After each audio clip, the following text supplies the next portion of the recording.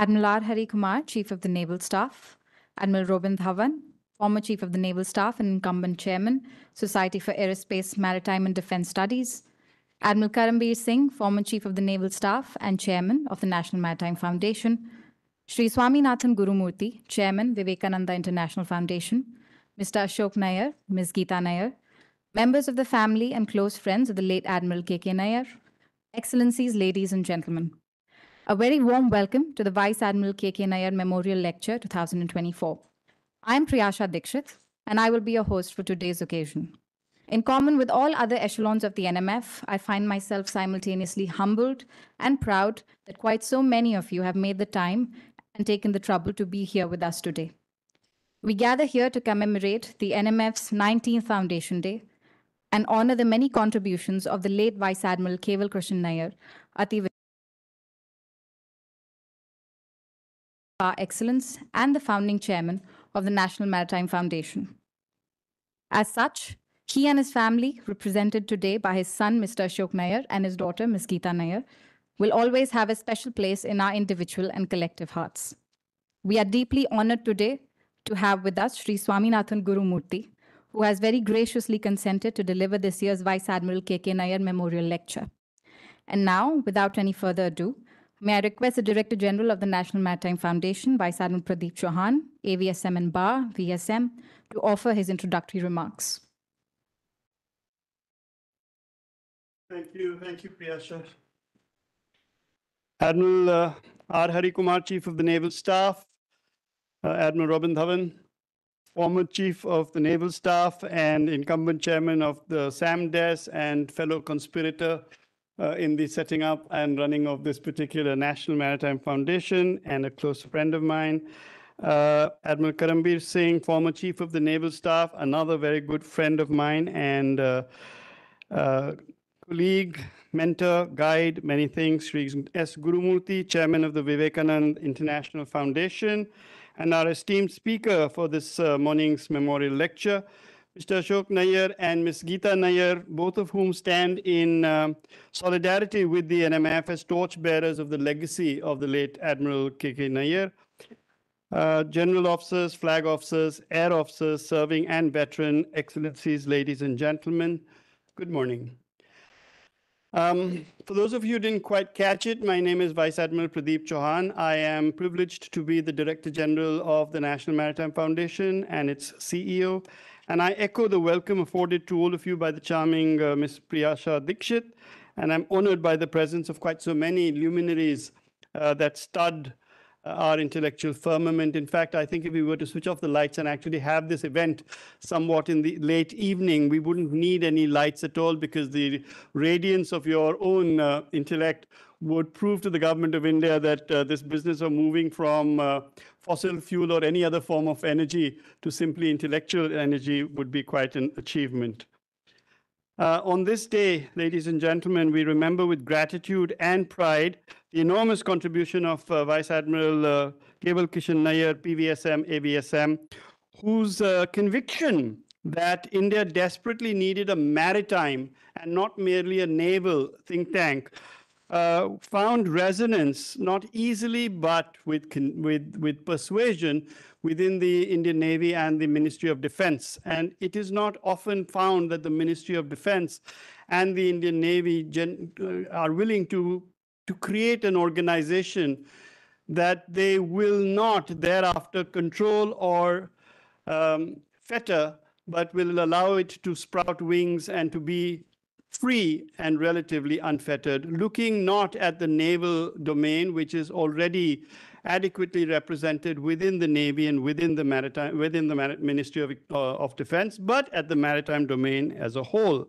My introduction to you stems from the fact that today is our Foundation Day. It was on this day in the year 2005 that the late and deeply mourned former President of India, Sri Pranab Mukherjee, inaugurated and established the National Maritime Foundation. Admiral Nayyar was then, having convinced the Ministry of Defense, having convinced the the Indian Navy's hierarchy to create this new structure, which, as I said, they would support both financially as well as intellectually and functionally, but not control, and allow it to have relatively unfettered movement is something that is worthy of reiteration. Another of his pet projects was indeed the ORF and most recently the Vivekanand International Foundation.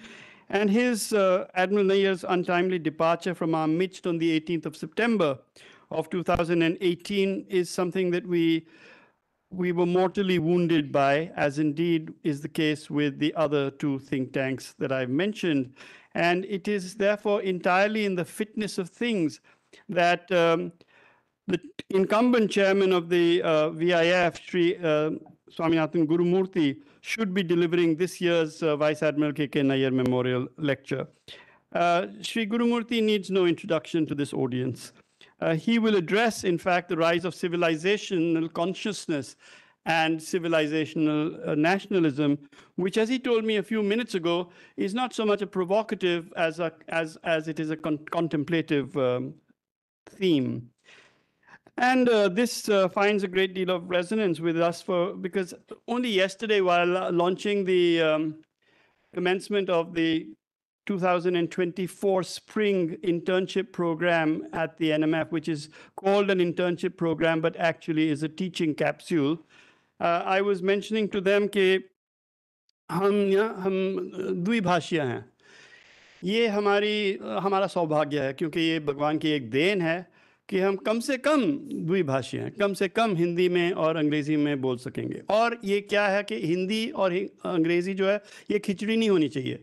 तो ठोस और मुहावरेदार Hindi and idiomatic English. हमारी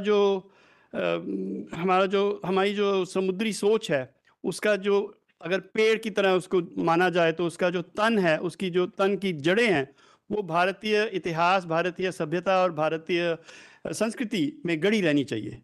लेकिन उसके जो टहनियाँ हैं, उसके जो फल हैं, उसके जो पत्ते हैं, उसके जो फूल हैं, वो एक अंतर्राष्ट्रीय बगीचे में खिलने चाहिए. Once again, ठोस, मुहावरेदार Hindi, idiomatic English, not khichdi. And therefore, when we go abroad, we go to India, we reflect the degree of excellence that Admiral Nayyar bestowed upon us and for which we are forever going to be grateful. Now, a few words about the National Maritime Foundation, whose foundation day it is. Other people will be talking at different levels. I just thought I would introduce some of you to what we do.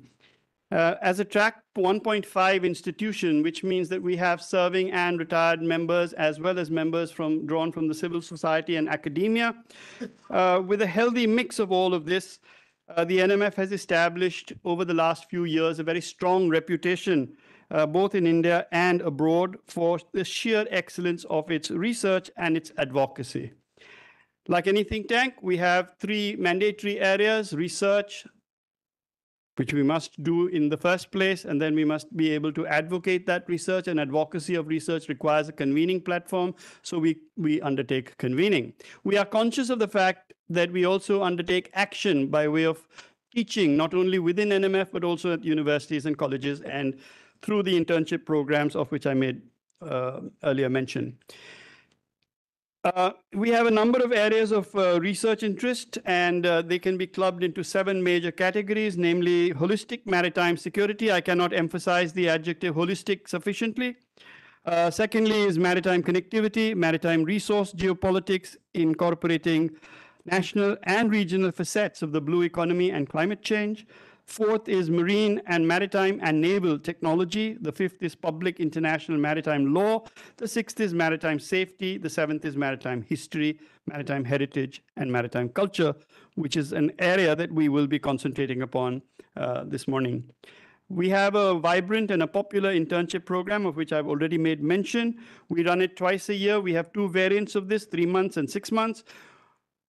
We are conscious of the fact that this internship program takes a bunch of interns who, like everybody else in our country, has not had the advantage of having heard the word maritime through their entire scholastic career, moving from kindergarten to a postdoctoral period. We also have a large number of partnerships, and we undertake a wide gamut of activities, collaborating with organizations in India and abroad that focus upon the maritime field. We also have some media partners. We have event-based partnerships as well, but I wanted to emphasize that we have as many as 16 national partnerships and over 30 international ones. And those come from a wide range of countries, including Australia, Bangladesh, Bulgaria, China, Israel, Japan, Mexico, the Philippines, Russia, Sri Lanka, Singapore, South Korea, Taiwan, UK, the USA, and Vietnam. And I want to tell you last thing. Many people have MOUs with many institutions. Many of these MOUs are simply brass plaques on the imaginary or real foyer of some building. We don't have MOUs of that sort. If we have an MOU, we service the MOU. If we don't service the MOU, we allow it to lapse. So last point is with regard to the fellowships and grants through which much of our activities are underwritten, and an increasing number of individuals and organizations provide tangible manifestation of their support to the NMF by becoming benefactors. Now, we don't have a very large number, but the small number we have are particularly dedicated to the maritime advancement of India. And as I said in the beginning of at the opening of the 2023 edition of the Indo-Pacific Regional Dialogue in November of last year, standing in the vanguard of our small but dedicated list of benefactors is indeed the Nayyar family. Ably represented here by Mr. Ashok Nayyar and Ms. Geeta Nayyar, the son and daughter respectively of the late Admiral Keval Kishan Nayyar. I wish to publicly thank them for the establishment and sustenance of the Vice Admiral K.K. Nayyar Fellowship, which enables the NMF to take on board research scholars of repute, and those are currently working on a cluster that we call PCRT. So that's Pakistan, China, Russia, and Turkey. When I say this abroad, they're a bit surprised that we include Turkey in this, but we currently do. And with the efforts of these scholars and the benefactors that we have and their support, I'm sure that the NMF will start to churn out better and better quality of maritime research. There are many. We are a national maritime foundation. First of all, we are national. Secondly, there are many national something or the others, and there are many foundations. We are the only national maritime foundation. Maritime is our USP, and we build upon that. And with that and those few words of introduction to the National Maritime Foundation, I enjoin and exhort you to look at our website. It improves by the day. And with those few remarks, let me hand over back to Priyasha to navigate us through the rest of the morning. Thank you very much.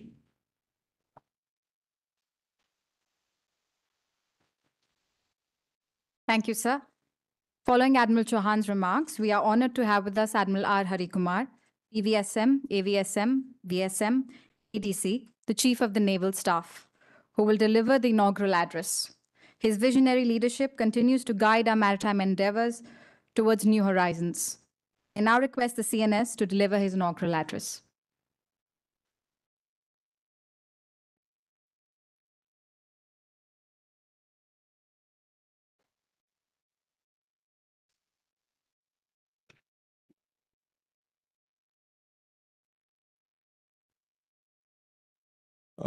Shri Swaminathan Gurumurthy ji, Chairman, Vivekananda International Foundation, Admiral Karambir Singh, retired Chairman, National Maritime Foundation, Vice Admiral D.K. Tripathi, Vice Chief of Naval Staff, former Chief of Navy, Admiral R.K. Dhawan,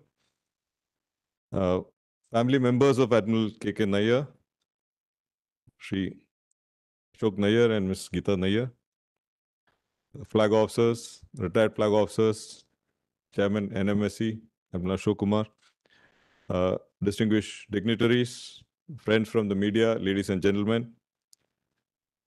It's a privilege to be a part of Vice Admiral K.K. Nayyar Memorial Lecture, and it's indeed a pleasure to have Sri Gurumurthy amongst us today. I'm thankful to him for having taken the time out to speak to us on this occasion. This lecture is indeed a tribute to the exemplary life of Vice Admiral K.K. Nayyar, a strategic thinker and visionary, as brought out by Admiral Chauhan.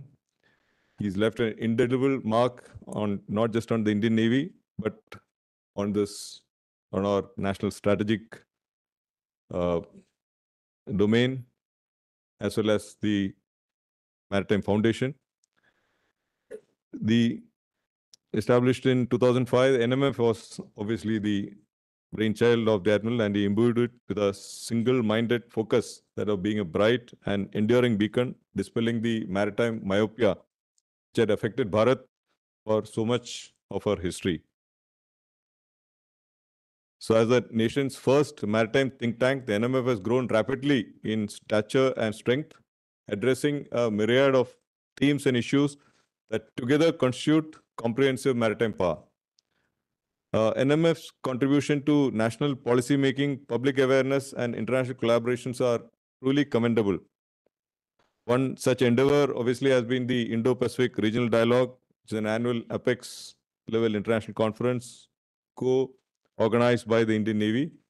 And through this forum, the NMF as the MEA and Navy's knowledge partner curates discussions on critical maritime issues, bringing together key regional stakeholders to examine challenges, explore opportunities, and formulate collaborative solutions, thereby contributing to a safe, secure, and stable Indo-Pacific.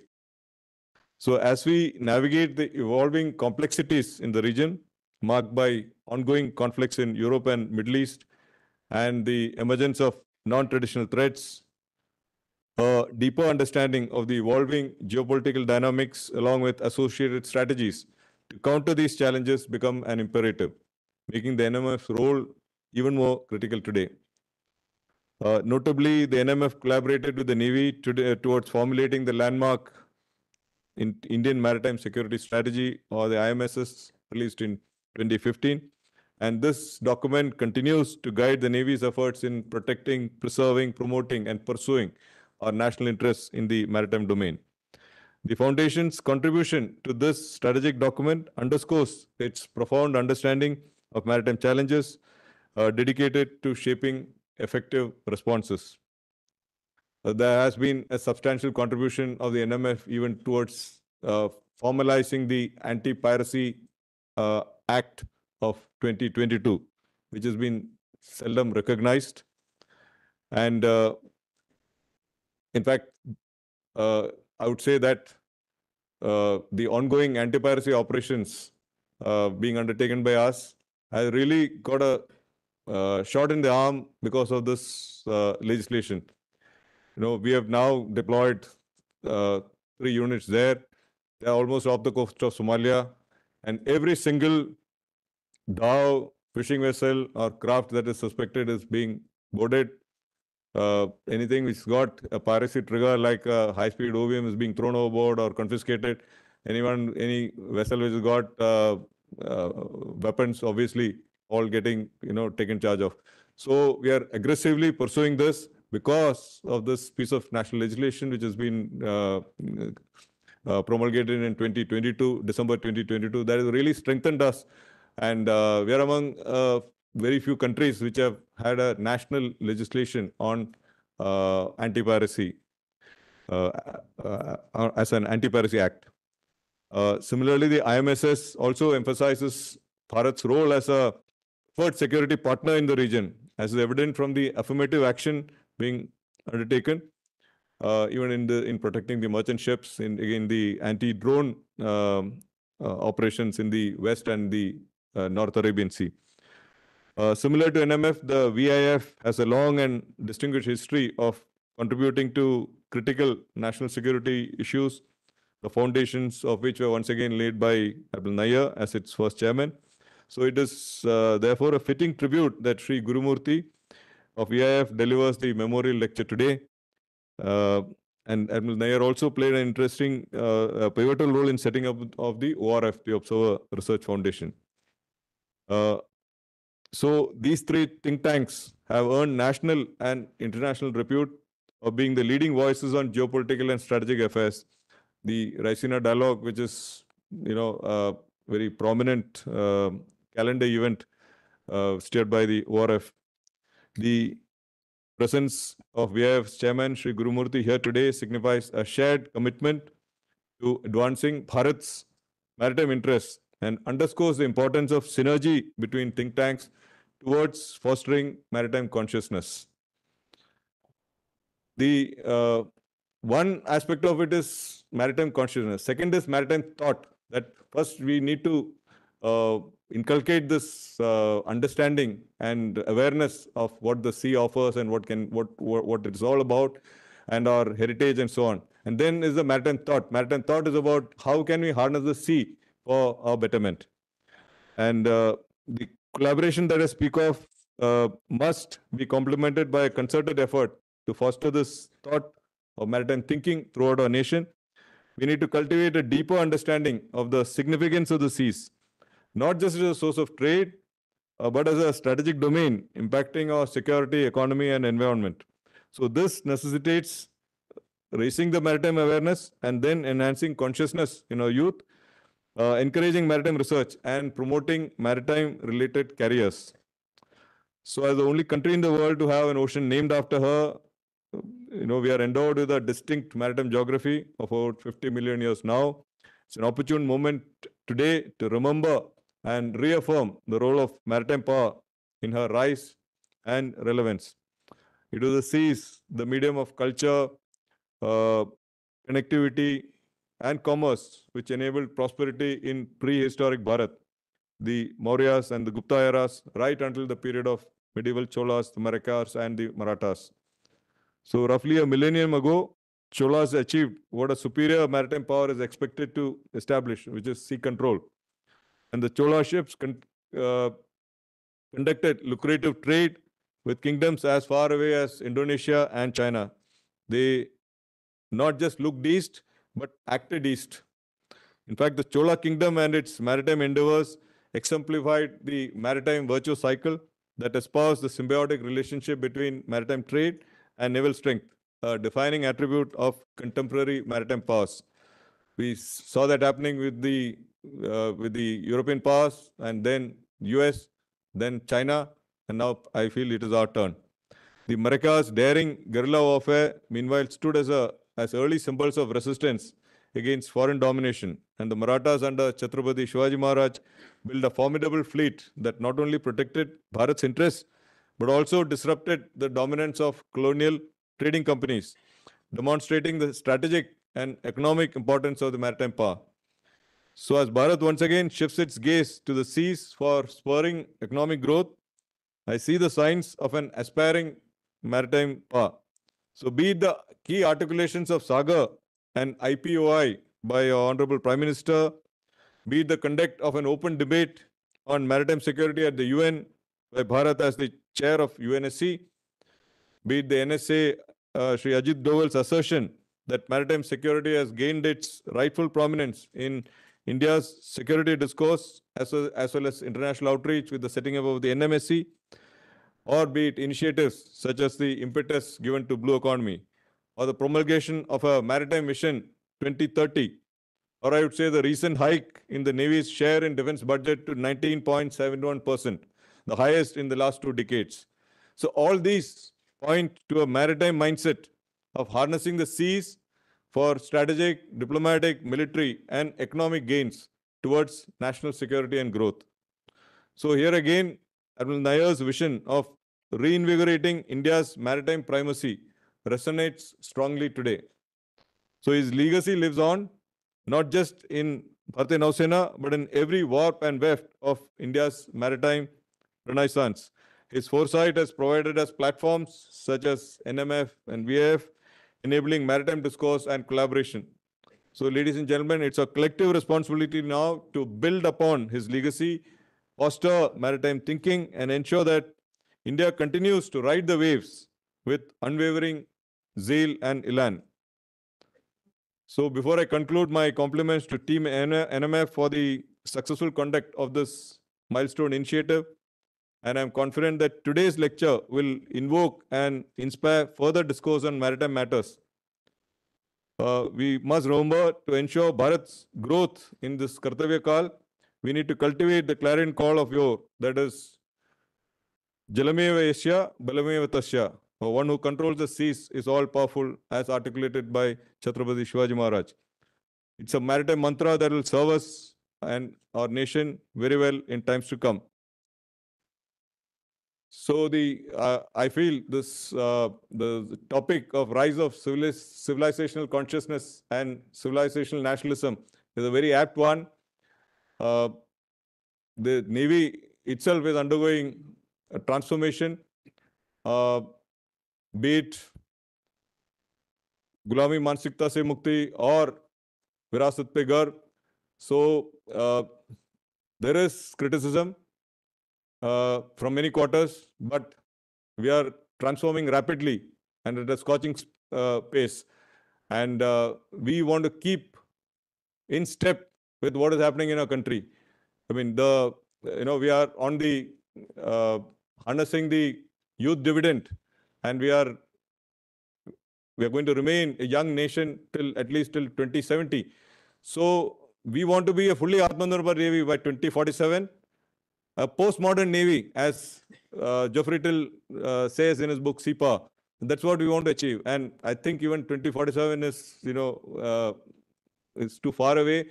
Perhaps we will achieve this even earlier than that. A lot of effort is being given and a lot of thrust is being put in to ensure that we transform very fast in our thought, be it in, in every aspect, the processes, procedures, the platforms, the way we think, the way we fight, and that is what is the transformational effect that we want to bring in to become a postmodern Navy. So thank you, Shano Varun.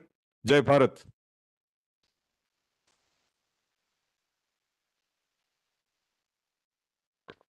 Thank you, sir. Our next segment is deeply poignant as we remember Vice Admiral K.K. Nayyar through the eyes of his daughter, Ms. Geeta Nayyar. Ma'am, you have the floor.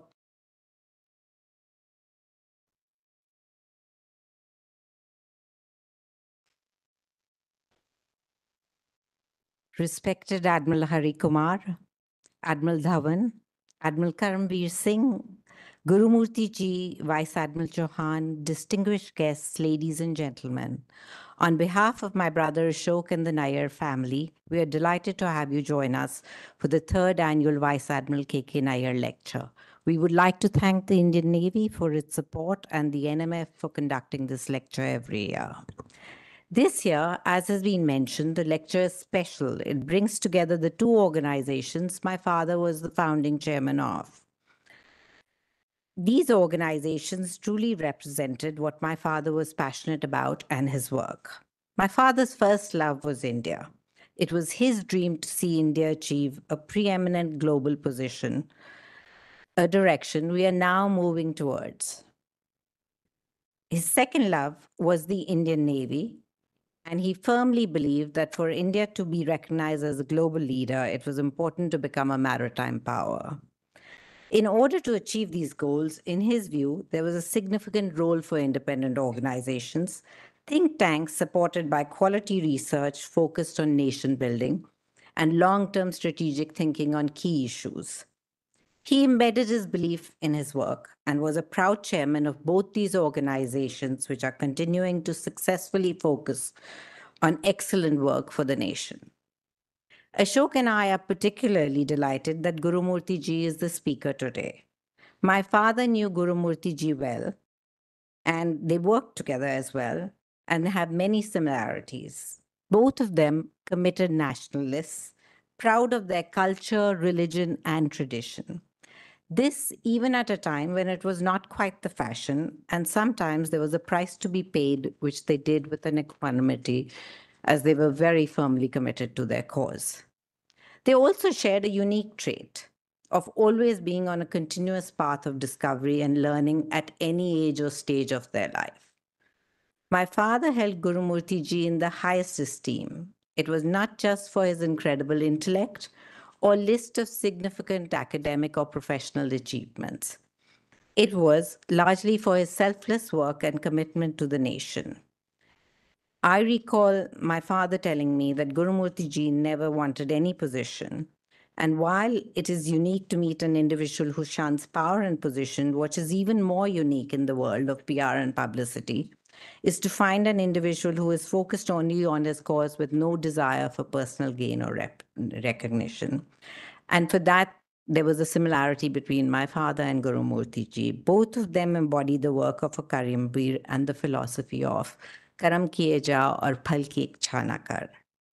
My father measured the success of an individual by what they achieved for the country. And by that yardstick, I don't think there is a need for a title or a position to declare Gurumurthy ji as one of the most successful individuals that my father believed in.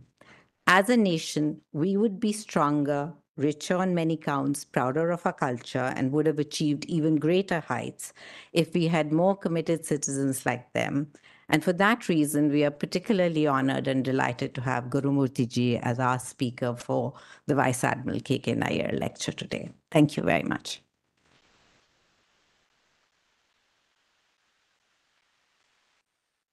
Thank you, ma'am. Now it is with great anticipation that we await the highlight of today's program.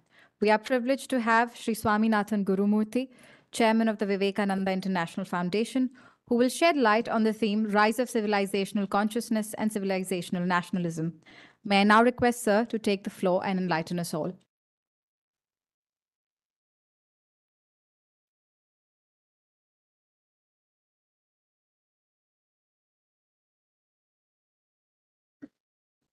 Admiral R. Hari Kumar, Chief of the Naval Staff, Vice Admiral Pradeep Chauhan, who set very high standards both in terms of delivery, language, phonetics, which is very difficult to excel. And I don't certainly hope to excel the phonetic part of it. Maybe the idiom and grammar part of it I can. Admiral Karambir Singh and Ashok Nayyar and Geeta Nayyar, who are diligently pursuing the perpetuation of the memory and the things and the thoughts and the work for which Nayyar stood. I must say it's an important, many people inherit many things from the parents, but this what they have inherited is something for the good of the society and the country. See, today's topic is, as I said, quite provocative, but I was trying to tell them it can be equally contemplative also. But before I go into the topic, I must also try and explain what is my relationship with Mr.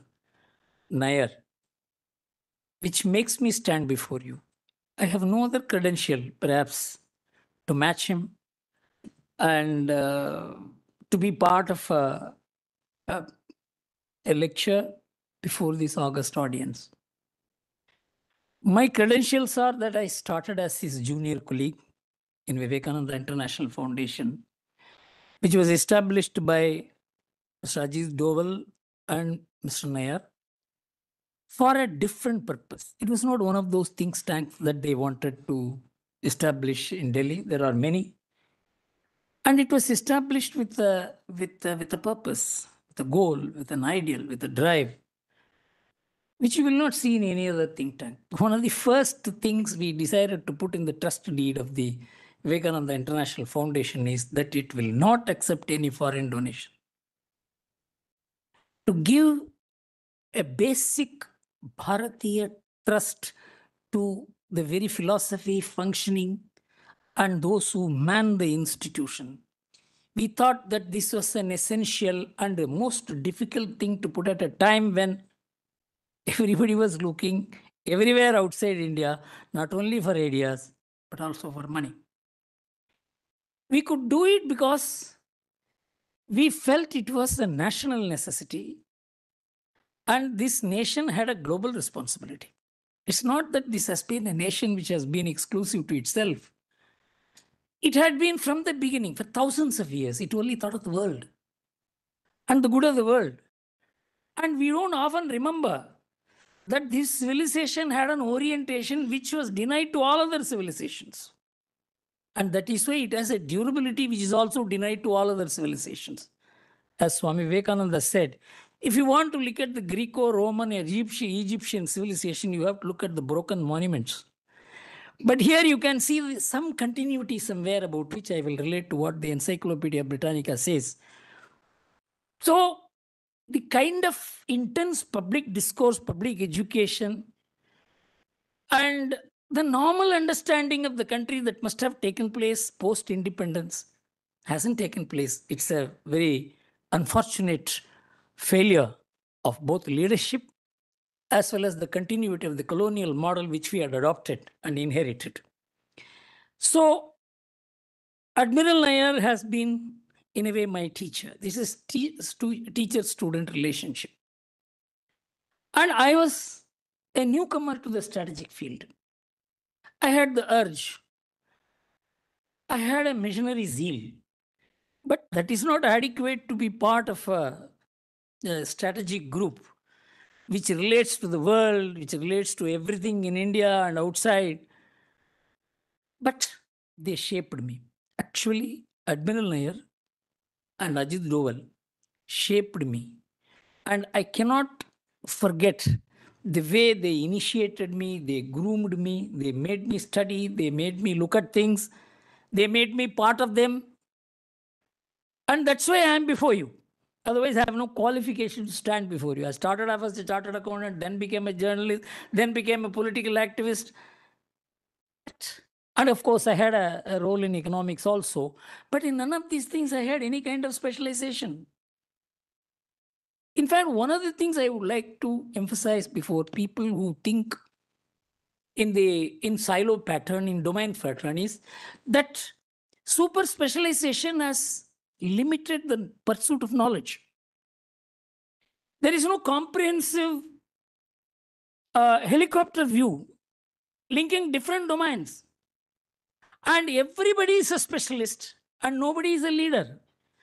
And you have to accept a specialist as a leader, which the other specialization doesn't want to do. So we need to have it. This is because basically Americanization of knowledge.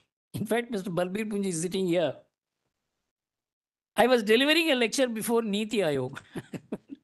When she was sitting before me that day, he told that he took his wife to a doctor, eye surgeon. And he said there are 8 specializations in eye treatment. Can you believe this? And each person who specializes considers himself the expert, and none of them will accept the other as the comprehensive eye specialist. This happens even in maritime field. It happens within the army, within the government, in the field of economics, in the field of sociology, anthropology. I find this super specialization is placing a huge limitation on the knowledge gathering, pursuit of knowledge, understanding of human life. It is all fit into silos. This is one of the objections which I am going to raise in the course of my speech. I owe this lecture, this very topic and its content, to Mr. Nayyar. Most people do not know he was a civilizational nationalist. That is what drove him. That is what made him part of the Vivekananda International Foundation. He had any amount of think tanks inviting him to lead. But he put particular attention. He took particular interest in Vivekananda International Foundation because it was the think tank of his dream. He used to tell me which think tank will have the guts to say that they won't receive foreign money when people were queuing up to give. And there were many. And when they said, there was within couple of years of establishing as a think tank, when this think tank was established, it was inaugurated by Mata Amritanandamayi. This shook Delhi. This is Indian civilization. Indian civilization is not army, it is not generals, it's something much higher. So we wanted to emphasize that point. And from that time onwards, you will be surprised to know, Sajid Dole used to say it with pride, that 3 army chiefs in uniform came and attended programs in Vivekananda International Foundation before 2014. Perhaps you know the significance of the date I mentioned. And more, he used to tell me that we have given no first use offer to Pakistan about a nuclear attack. We will not attack first. If Pakistan attacked, what would be the collateral damage to India? The task was given to Vivekananda International Foundation. You know why? Because we did not accept money from abroad. This is important for a country. That is Atmanirbharata. Atmanirbharata cannot be achieved if you are looking for donation and issuing receipts to some foreign think tank. Many came. In fact, when we organized programs, they will be the first one to say, we are willing to sponsor this. Somebody offered, I think, 5 crore donation. I said, we are not takers. Understand, this is Admiral Nayyar. So,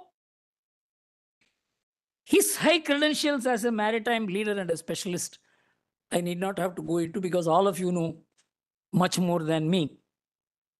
But he was a highly respected strategic thinker. In fact, he was a leader of the strategic community. One of the qualities which made me feel more attracted to him, he says, I am also a man of strong views. He was also a man of strong views. But he knew how to deal with people of other views who had held strong views and still win their respect. You know, this is possible only for tall people. It's not possible for a tall specialist. A tall man is able to get the attention of the people without being adversarial. That quality is something which I am still trying to inherit, but I cannot say I have succeeded in it. He was a sought after leader of a strategic community, but I tell you, he had not only special love, and he felt that the Vivekananda International Foundation was his chosen domain, implementing the civilizational dimensions of Indian strategic thinking, Indian culture, Indian statehood, the purpose of India in the context of the world. You see, there is nothing that the Indian thinkers expounded which is unconnected to the world. Everything was rooted in the overall interest of Ekam Sat Vipra Bahuda Vadanti. Let noble thought come to us from all sides. Sarve Jana Sukhino Bhavantu. You don't, these were all not yesterday's. It's not modern thoughts. These were all thousands of years back and into our DNA. And the consequence of it, I am going to tell you, in a world which has nothing to do with these ideas, which is adversarial to all these ideas, hostile to all these ideas. How are we going to deal with this world? That is the civilizational challenge India has been facing, failing, succeeding, escaping. These are all the things I would like to bring to your notice. And the civilizational nationalism of India, which is the core of the Vivekananda International Foundation, was the thing that bound and bound Admiral Nayyar and me. Of course, about his contribution, how he founded this National Maritime Foundation and all that, I need not have to say. It was very well dealt with. Some of them so new to me. Of course, many things are new to me. This is also new to me. Today's topic, rising civilizational consciousness and civilizational nationalism. As I said, it's not an abstract subject, which I will go into and explain further and try to convince you. It is equally concrete and contemplative. And more important, it has close nexus with the idea of national strategic narrative. I am not talking about national strategic national strategic security strategy. There is a difference between national security strategy and national security narrative. National strategic narrative is a concept which is evolving for the last decade or so, and I have not heard it in the Indian discourse. That is why I chose this topic, that there is a link between civilizational consciousness and civilizational nationalism of India and national strategic narrative, which I will try and explain. Before that, I have to give it's not that we are talking about geography of 2.4% of the total land area of the world and 18% of world's population. We are talking about much more larger connect for us. So I would like to begin with where the world stands today and where it stood and where it is moving in the context of the happenings today. I'm not getting into specific likes Ukraine or whatever. I would like to give a general perspective about how different people who have handled the world, shaped the world, are talking about the world. Post-World War and Cold War order is in ICU today. I don't think anyone has any doubt about it. What we thought was permanent, globalization permanent, the Western domination permanent, all this has been shaken in the last 2 decades. And it has happened before our very eyes. Newspapers are bringing it out. Headlines are proving it. So, the man who shaped the post-Cold War, World War and Cold War order, Henry Kissinger, said the world order will change forever. This was his first comment after the COVID pandemic. After the Ukraine war, he said, unless we do something immediately, the world order will get restructured forever. All this has no meaning. The only thing is the present order is not going to last. What it will be, what shape it will take. Order means a leader. There is not going to be any leader. According to the European Union Farsight Studies Institute, by 2030, there will be no hegemonic world power at all. Middle powers are rising. Their own power, their own position, their own geographies, their own assets, their own competence are enabling them to play a role which was denied to them. What that will do to the world is a different thing. Middle powers are rising. And India's emergence as a strategic power and a geopolitical influencer has been phenomenal in the last decade.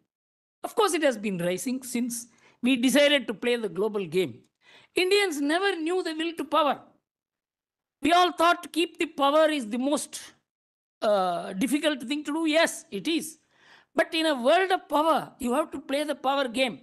I don't know how many of you recalled that when we exploded the Pokhran atom bomb, what Bill Clinton said, I very well remember. I read it in the newspaper at that time. It is as clear as I am seeing this boat to be. He said, a land of Buddha and Gandhi has done this. We were always a land of Buddha and Gandhi. How did you treat us? The world never treated India with respect till India exploded the Pokhran atom bomb. It cost us.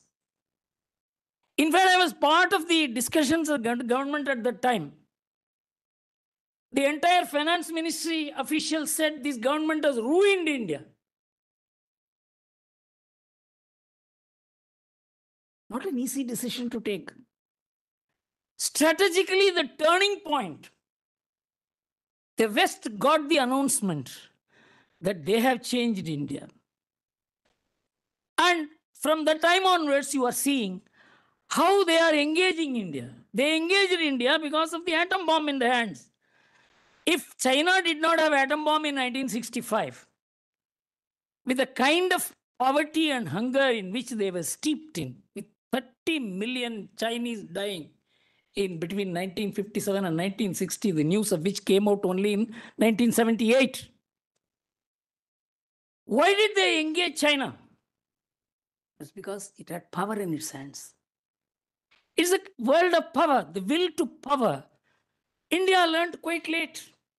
Why? There was always a civilizational conflict in India between having power and how to use it, handle it properly. This Dharam Sankat has been agitating India not today, from the time of Kautilya. I will go to it later. I want to highlight why it is important for us to understand the rise of civilizational consciousness all over the world and what is Indian civilizational nationalism in the context of what the world is today. And in this, one thing is definite, which most of the strategic thinkers with whom I move agree, that the world today is not going to be the linear extension of today to tomorrow. A very different world is emerging. The most important shift is from a free world, we are moving into a world of deep fakes. You can understand the kind of confusion, chaos. In fact, the man who found the artificial intelligence, he says, I have found something, it is going to, we don't know what it is going to do to the world. And you have to run governments, you have to manage public opinion. We don't know whether the picture that is appearing in as what you are doing is true. You may be seen as shaking hands with Dawood Ibrahim. It may be published in the newspaper. And it will be believed, at least for the first 2 days. And you will be only defending for the next 4 days. You are not that person. This is the danger to which nations are being exposed. People are being exposed. System is being exposed. We have to find answers for all this. It cannot be technological. This calls for a national strategic narrative. And this is what two State Department officials, without putting their name, wrote a paper in 2011. And that was carried by the Wilson Center. And I am going to quote from that report. There are two situations in which they were thinking it is necessary for America. One, there is declinism taking place in American power. After 2008, as someone who has intense understanding and pursuit of economics, American power has eroded enormously.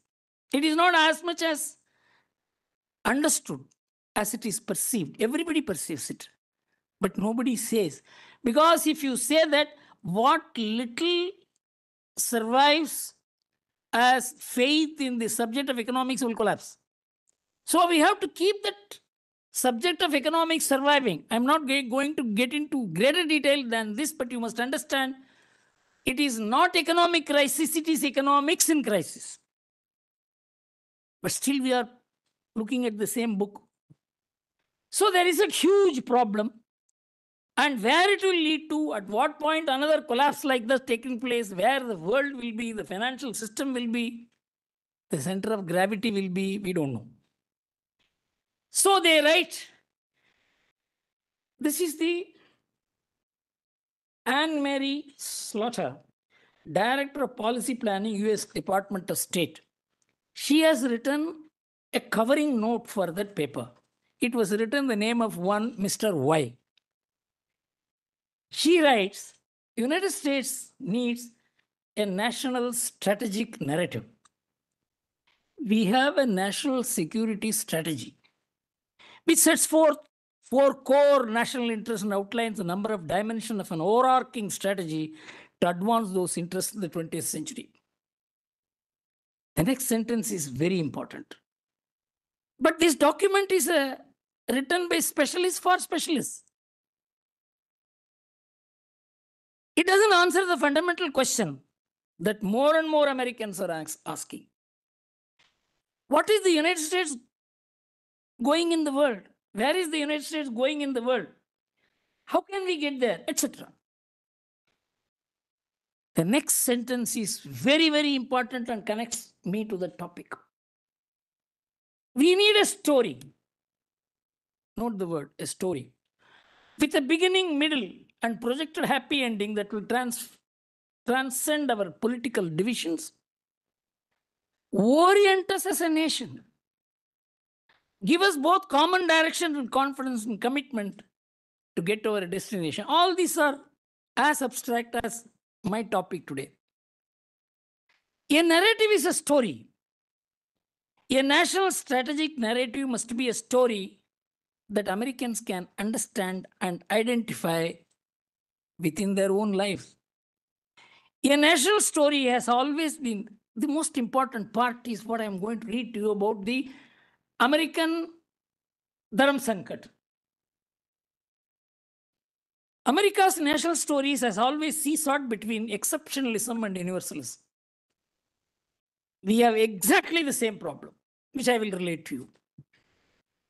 The exceptionalism about America is that we are a free nation, we are this, we are individual rights, human rights, gender rights, this, free market, liberal democracy. These are all the exceptionalism of America. But the universalism of America doesn't reflect any of these things. They identify with all rogue nations. They support all rogue nations. They harm all rogue nations. Paper says so. It says there is a contradiction between your universalism and exceptionalism. We have to align it. You can no more show your gun and control the world, and the world of information which you are facing is a different world. This is what that paper says. But the important point is that you need a narrative to unify the American mind. Present America to the world, that this is America. You know, this happened in 1980 when Joseph Nye, he innovated the idea of soft power and said America should not be branded by warships. It should be branded by Coca-Cola, Pepsi-Cola, Mickey Mouse. I mean, this is a very, what I can say, very ordinary way of presenting, but that is how America became a power. By selling Coca-Cola, it conquered the world. By presenting Mickey Mouse, it bamboozled the world. But these are not going to be a long-term project. It could work for 1 month, 2 months, 1 decade, 2 decades. At least he proposed an alternative to the rogue stature of America. Now, here the proposal is that you have to live by your own profession as this. Can you do it? That was the challenge before America. And the challenge continues even today between exceptionalism and universalism. We do not want to be the sole superpower that billions of people around the world have learned to hate from fear for our military might. We seek instead to be the nation that other nations listen to, rely on, and emulate out of respect and admiration. The substance I want to present before you, that the topic I have taken is that a national strategic narrative for India is needed. But what can be that narrative?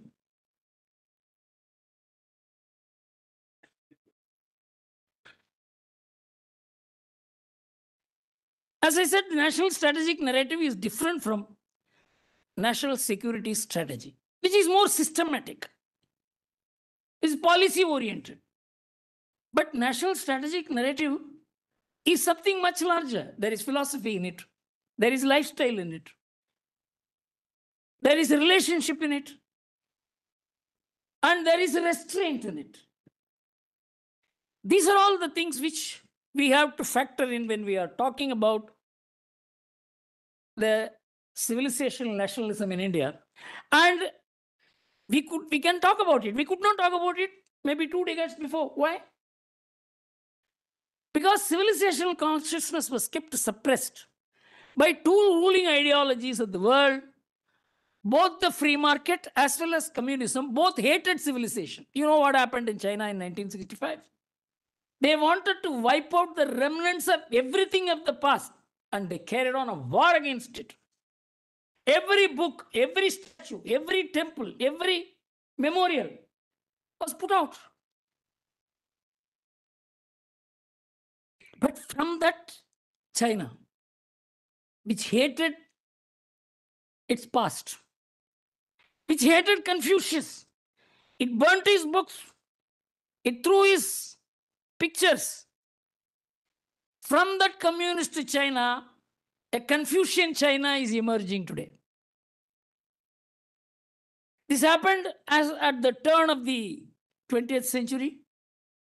And today, Xi Jinping addressing the centenary of the communist movement, he said we have a 5,000-year civilization which will guide us not only now, forever. Right? Where did you find this civilization?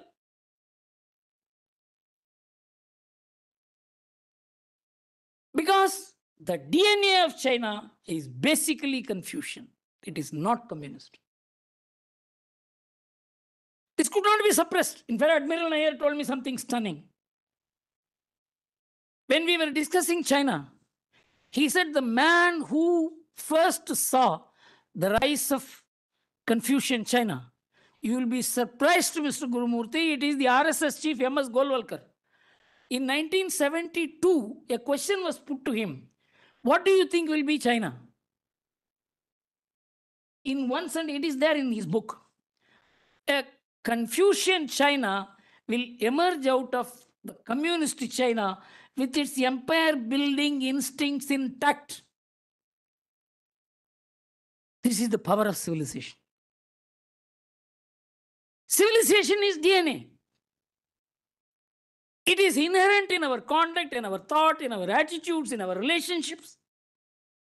You may suppress it, as we suppressed for 70 years. So when it comes, see, elsewhere it may come as something like a volcano, as a revolution. In India, India will never have a revolution. In fact, 1990s, I used to discuss with many economists why India did not become communist. And it had so much poverty, 70% poverty, this, that, and the other. So I used to tell them, in India, 75% of the people are self-employed. The self-employed is his own worker and his own master. Where will he find the place for proletarian movement? That is what we regard as Atmanirbharta. Even today, more than 2/3 of Indians are entrepreneurs. This is proven by the economic survey, which is taken every 10 years. I'm not talking about the annual economic survey. We just put it out. So we have a very different society. We have a very different mind. We have a very different philosophy. We have also an exceptionalism. We have also universalism. Our exceptionalism and universalism are one and the same. Vasudhaiva Kutumbakam. This is our exceptionalism. But this is our universalism also. We don't practice something outside which we don't practice inside. The contradiction is in America. Their exceptionalism conflicts with their universalism. But our exceptionalism and universalism are aligned. They have problem because of the conflict. We have problem because both are one and the same. Because we treat even our enemies. We have, they say about 1 million people who have intruded into India. It is because Vasudhaiva Kutumbakam, Atithi Devo Bhava. You don't ignore anybody, everybody. Very noble thoughts. But clearly contradicts the idea of national security today. It is not that these national security issues have come because of politics, because of political parties. It has come because of our own civilizational upbringing. So this narrative, how important it is, I have to emphasize where we have set the world, where the world was and where we were set in it, and where that world has moved and where we are going to be set in it is important. You know, many people have not read. In those days, when United Nations was considered to be a very strong body, today it is nothing. It is a debating club. In 1951, the United Nations, it gathered all the experts and came out with measures for the development of underdeveloped countries, which was mandated to all the countries of the world, which was purely based on the Western understanding of themselves, and they wanted to shape the world according to that understanding. That is called anthropology of modernity. Of course, those who are students of anthropology will understand what I am saying. What it says is important. There is a sense in which rapid economic progress is impossible without painful readjustments. Ancient philosophies have to be scrapped. Old social institutions have to disintegrate. Bonds of caste, creed, and race have to burst. And large number of persons who cannot keep up with progress have to have the expectations of comfortable life frustrated. Very few communities are willing to pay this price. This was the basis on which our education system, our policies, our planning commission, our public discourse, our media began saying, unless you cease to be what you are, you can never develop. This was our education. You can never develop so long as what you are, and you continue to be. This was the one-size-fits-all model into which they cramped the world, and it became more pronounced and even more voluntarily accepted when globalization came. This was the Western model, what they call as the liberal world order. I am not criticizing any of these things. I am only commenting. My tone may look criticism, but what I am presenting is purely facts. So, when this is called the one-size-fits-all model, which became more voluntarily accepted because the competitor had disappeared. Lester Thoreau wrote in 1990 in his book Head to Head, he said the problem of capitalism is that it needed a competitor for its efficiency. The competitor had disappeared, so its efficiency will disappear. This is true of not only economics, this is true of politics also, because they did not have competitor. They thought they could ram through the world. They began expanding NATO. They began this. You see the consequences that is happening today. So, this one-size-fits-all model made them declare arrogantly that the West has won against the rest forever. It is best for the rest to follow the West. This is what Francis Fukuyama wrote in his book, The End of History and the Lost Man. He said all conflicts have ended. You can close down the history departments today. The West has won. I mean, how foolish, to put in a common man's language, and how unwise it is, to put in your language, for someone to say that all conflicts have disappeared. Huntington came out to this protest. Gentlemen, I think you are. And the way he summarized the whole thing in his paper, how this reality was being suppressed and something was being projected to mislead the world. He said he just take how the Olympics was decided to be held in Australia, not in Beijing. All the Christian nations voted for Australia. All the non-Christian nations voted for China. See, this is the world. You understand it. It's not policy. There is a civilizational drive. Don't forget it. He was abused. All the liberals pounced on him. But 9/11 attack took place. Huntington came alive. Liberalism is at best elitism. It doesn't go, that is what that National Strategic Narrative paper says, that it is a policy of experts for experts. It is not policy for the ordinary people. Ordinary people live their own life. They are not educated in Harvard. They are not educated in big institutions. They don't deliver good speeches in English. But they live their life. And they are 99.999% of the world. It's true of America also. That is why they say we want a narrative which the ordinary American will understand. The ordinary American is the real American. And not think tanks. The think tanks have to deal with, understand, expound, express the ordinary man. This is the function of the think tank. This top-down knowledge making, the specialization, this has killed the entire process of knowledge creation as well as knowledge distribution. The civilizational consciousness of India rose in the 21st century so fast, so powerfully. As I said, the communist China began declaring itself as Confucian China. And parallelly, there has been a rise of civilizational consciousness in India also. Like of which, in a democracy, in a peaceful manner, shift of the mind, that we have to look at the past for our inspiration is something which we have now undeniably begun accepting. Previously, it was not so. Anything of the past is wrong.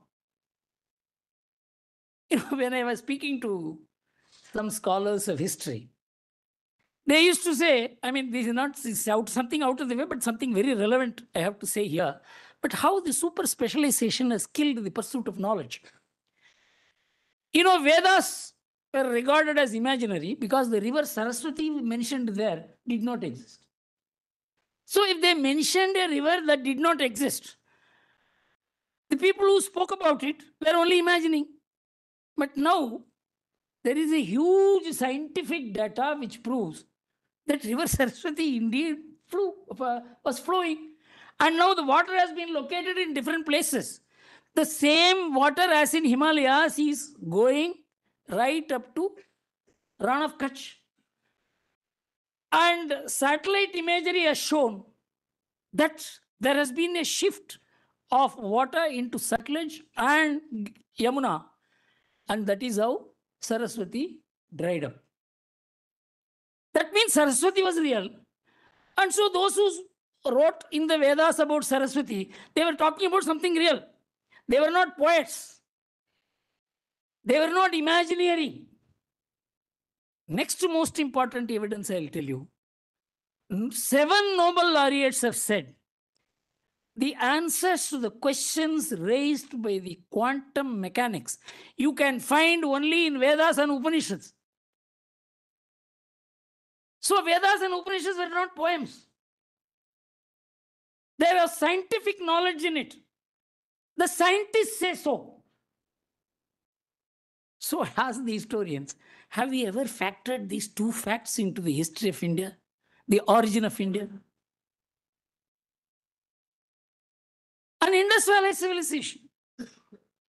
How continuous it is. It is not taught anywhere. It is Dravidian. It is Anaryan. It has nothing to do with the Vedic civilization. Actually, Airavatam Mahadevan, who is perhaps the greatest epigraphist, I had worked with him. In fact, in 1978, when he was looking at the Rig Veda and the Indus Valley seals, he said, Guru, I am shocked that the Rig Veda description of the Somapana Yajna is in Indus Valley seals. And he wrote a paper in 1983. He was abused for that. But now the whole world accepts that there is a connect between Indus Valley civilization and Vedic civilization. Now, this is what the Encyclopedia Britannica says about Indus Valley civilization and its continuity till today. It's not me.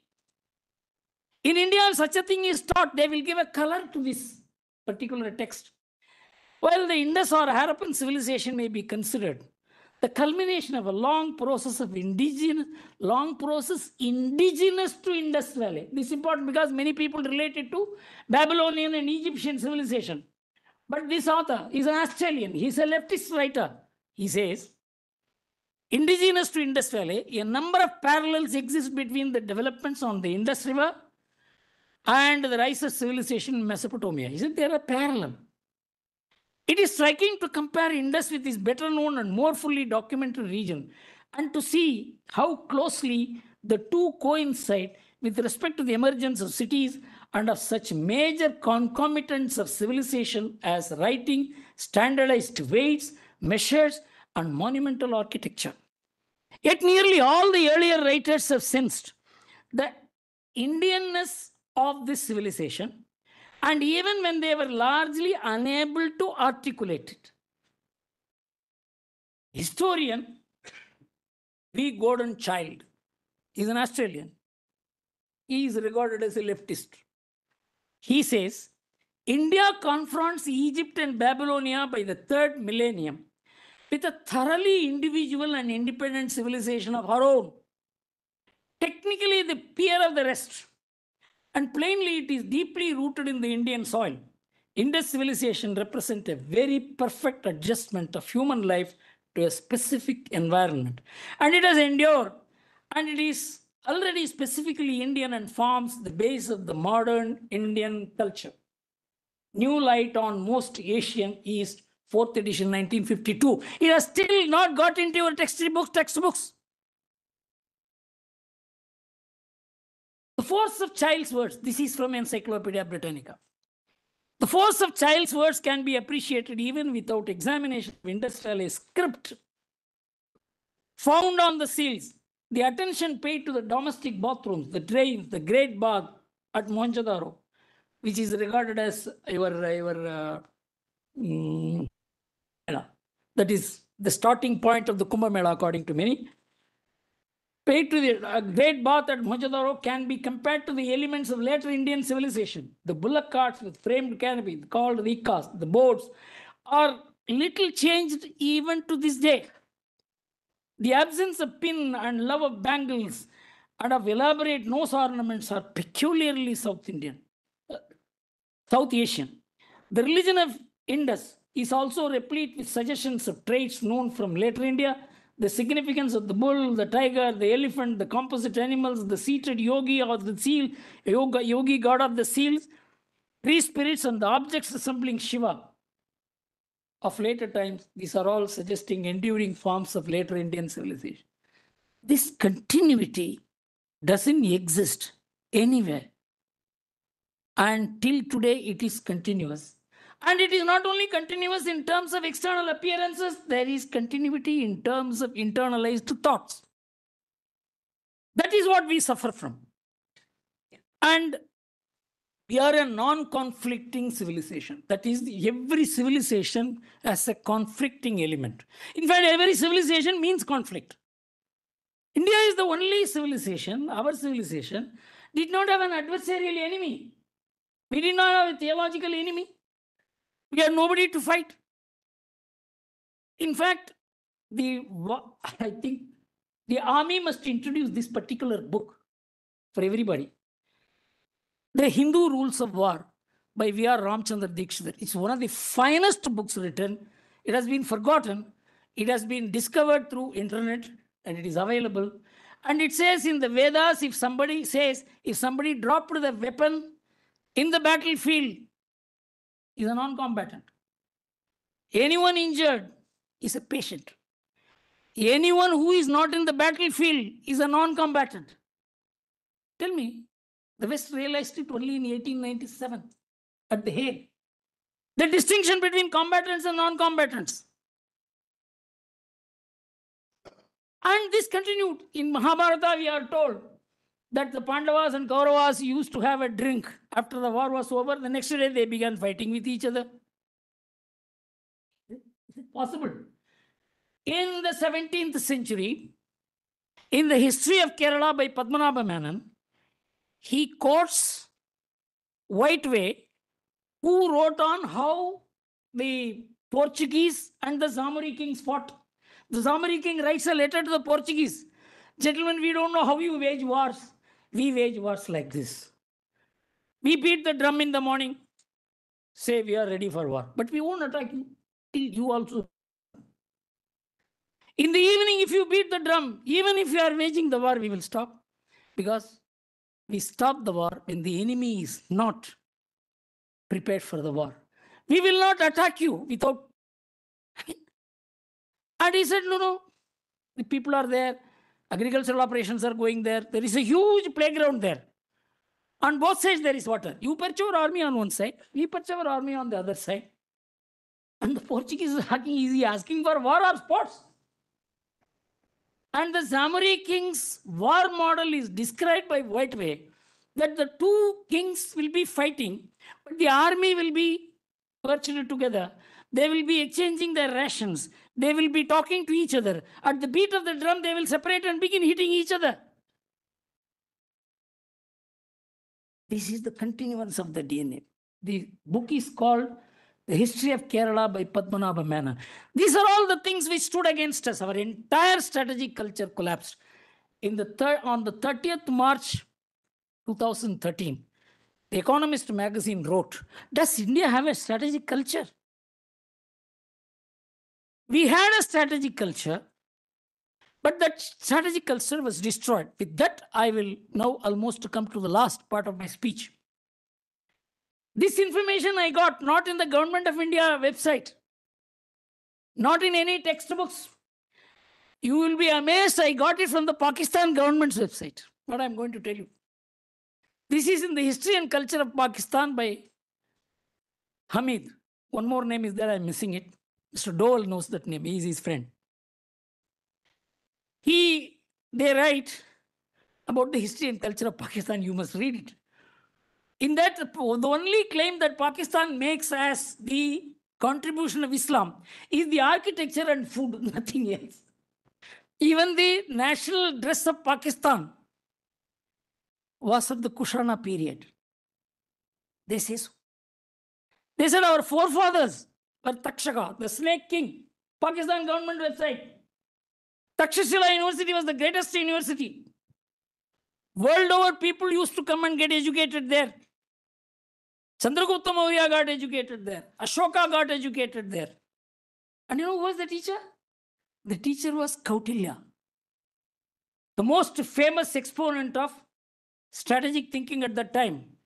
And the important point that the Pakistan government website makes is the interaction between Kautilya and Alexander. Kautilya asked Alexander, how are you waging wars like this? We are not used to this war. We don't just wage a war because you have an army. You have to give notice to the other side. And the other side they may not wage a war. That is why V.R. Ramchandra Dishidhar declared Ashoka's Kalinga war was an adharmic war. It was without notice. On a smaller kingdom, he crushed it and killed 100,000 people. This is the Indian model. So Alexander said, who are you to ask? We will do whatever we want. This was something new for India, for Kautilya, for our civilization. So Kautilya ran so fast, Alexander ordered his arrest. He came, quietly sat in the forest and said, we have a very different enemy, very different idea, very different world. And that is how he wrote the Arthashastra. We need a state, we need a standing army, we need resources for that. And he shifted the strategic thinking of India that you must win a virtuous war, dharmic war. Even if you have a war, if you win, you must make the defeated king king again. This was the kind of noble ideas. But Kautilya said, don't do that. If you win a war, you acquire the territory, build your empire. That is why India could build empire till Kushanas, till the 9th century. In the 4th century, this is where the strategic thinking of India failed. One Banabhatta wrote a book in which he said this Kautilya is an adharmi. He preaches adharma. You know what is the result? The entire Arthashastra books all over India were burnt. Only one copy survived in Tanjore. That was handed over to Mysore Maharaja Library in 1909. Translated into English in 1913. That is what we call as Arthashastra today. The Indian mind was always against war. against any kind of bloodshed. This is revealed by the fact that Professor Ramal, who studied the massive killings that took place all over the world for 2,500 years, he said 1.2 billion people were killed in human action against humans.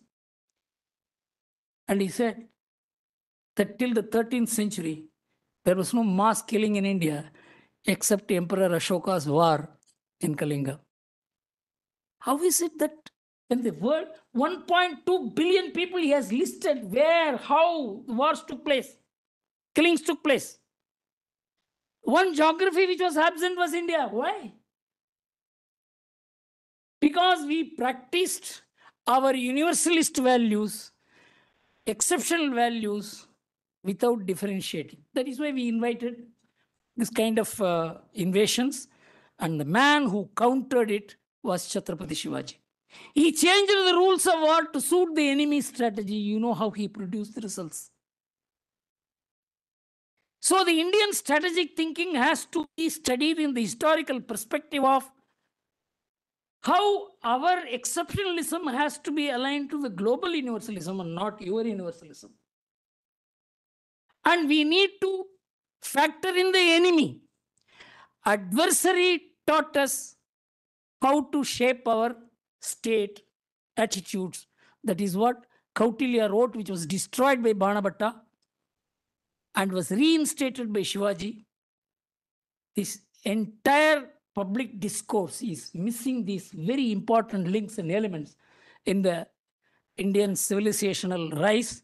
We have to bring all this, and when we talk about civilizational nationalism, we must focus on how our exceptionalism, being treated as our universalism outside, has brought enormous national security risk for us, and we have to refashion our, without losing the essence of our exceptionalism, how we bring national security narrative, how a national security narrative in India has to link with the idea of Indian civilizational consciousness, Indian civilizational nationalism, is for all of us to work out.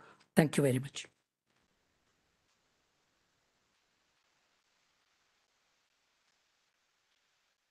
Thank you, sir. That was, as we had all expected, an address to remember. Excellencies, ladies and gentlemen, as we bring this wonderfully touching yet inspirational afternoon to a close, please join me in thanking Sri Swaminathan Gurumurthy.